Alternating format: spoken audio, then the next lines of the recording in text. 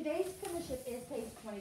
We are doing capital S, lowercase s, and the word salamander, which starts with lowercase. So you're going to start at the floor. You're going to slant up, and it's almost like a G. But instead of doing that bowl, you're just going to do the belly. You're going to bust through the backbone, just like on the G, and then you're going to swing out, and it can connect to another letter. Okay, remember when we did the G? Let's look at it, see how similar they are. Eyes on me, please. You're going to go up at a slant. You're going to make a loop, and then make a bowl, and then make a belly, and then bust through the backbone, and then swing out to connect. But when you do the S, you're going to go up at a slant. You're going to make a loop, and you're just going to make the belly. See the difference? Does everybody see the difference? Some of you did not, because some of you were not watching as I did it. For lowercase s, you're going to start at the floor. You're going to go up at a slant. You're going to stop at the top, make it very pointy, give it a belly, and then come back out. Whenever you do lowercase s, you need to make sure you follow the path out neatly. Do not do this. That's what you do for capital S, not for lowercase s. Okay?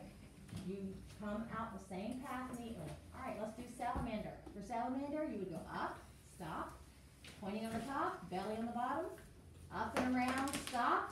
Some of you are not watching, and some of you do not do your A's right. Back around, touch. Please watch when I do this A.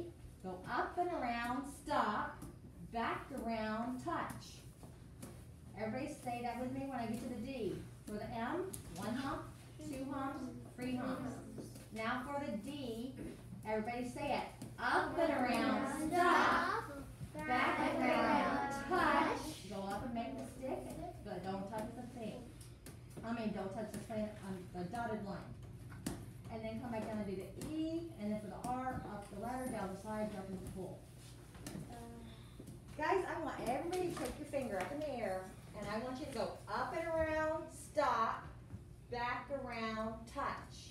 Then you go out. You do that for your A,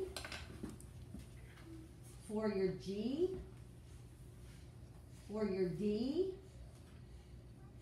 for your C, for your Q. All of those are up and around stop. The only one that doesn't go back up and touch is your C. And all of you, I have some people that are doing the weirdest things. They're like going around and around like that.